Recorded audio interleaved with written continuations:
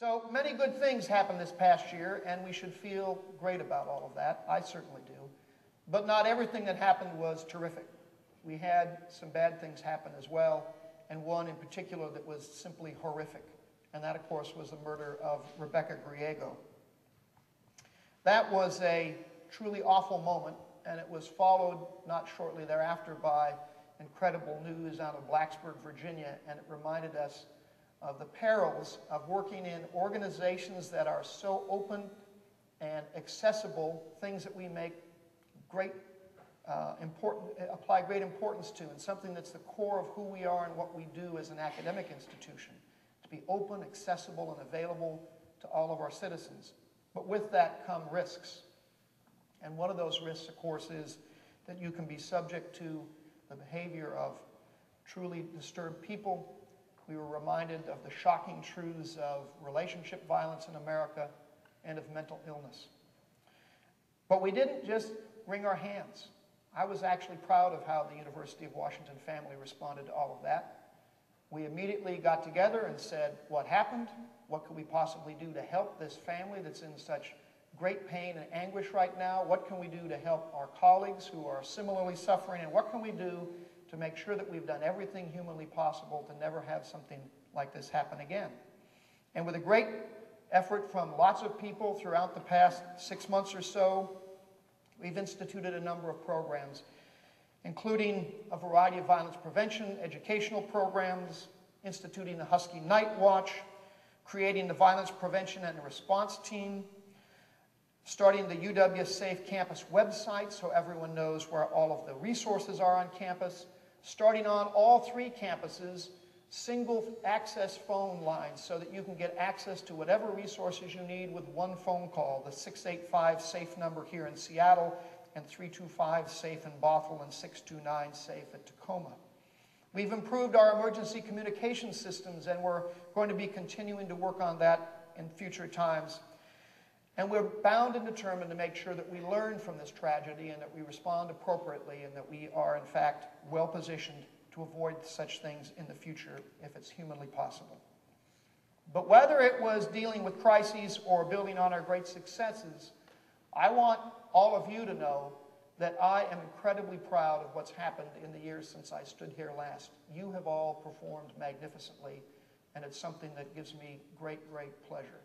You need to also know that as I go around and talk to individuals in the community and in the nation, at other universities, and even internationally, that performance has not been lost on them.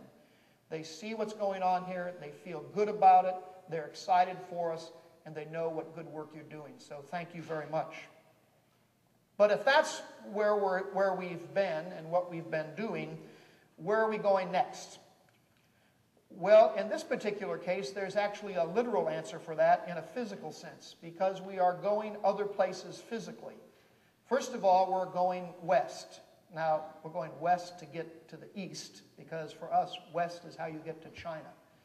And we've just opened a new office in China, in Beijing, China. It doesn't have a physical place yet. Indeed, I was swapping email with people today to help ascertain exactly where in Beijing this office is going to be, but we have a director, Hank Wong, who is now working full-time for us. And what we want to have happen is we want to not just recognize the importance of Asia in general and China in particular, we want to make it enormously easier for all of you and all of your colleagues to do business there.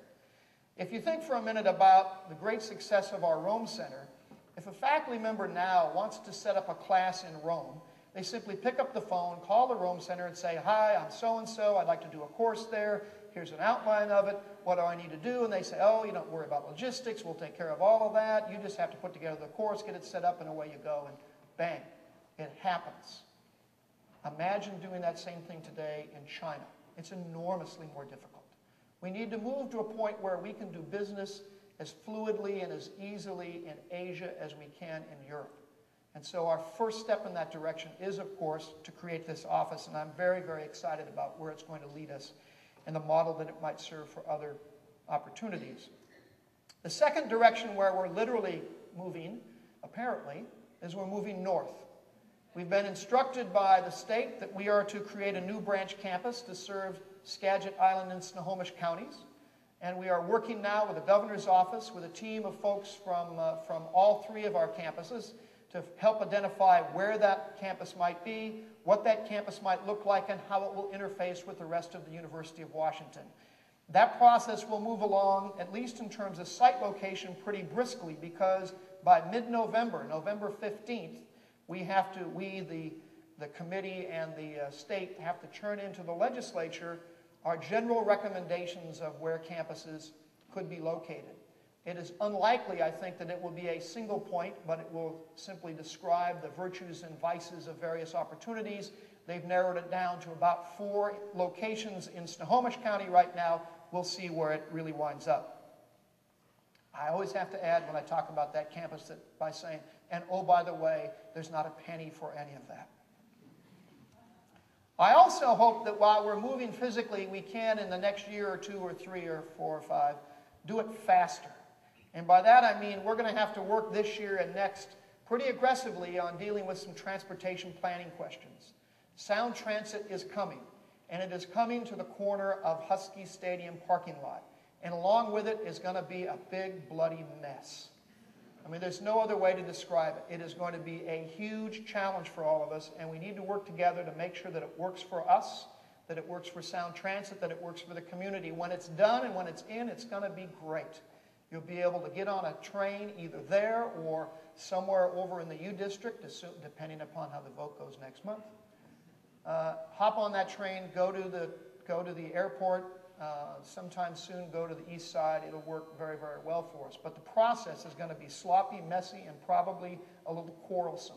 We're going to work hard to be very good stewards, but also protect the interests of the University of Washington. Similarly, there is a lot of debate, right now that's about it, on the 520 bridge. And we'll be engaged heavily in that. There's a 520 oversight committee right now that's working with a mediator. The mediator team's been hired by the legislature and the governor.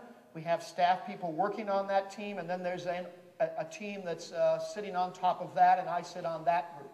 And we're having our first meeting next week, in fact. So we're going to be actively engaged in that process, so I would encourage you to stay tuned. We'll see whether or not we move faster or whether we move at all. I think we're going to get it done, but it's going to also be a great challenge for us. But more important for all of us isn't where we're going physically necessarily, it's where we're going intellectually, where we're going strategically. What are the things that we need to focus on?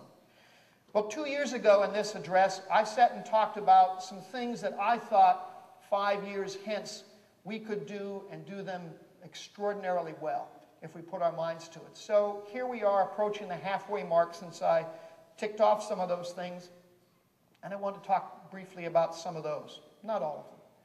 First of all, we talked about undergraduate education. In fact, the educational experience generally, both undergrad and graduate students, and the need for the UW to focus a lot of its attention on some of those areas because we had not been as attentive as we needed to be.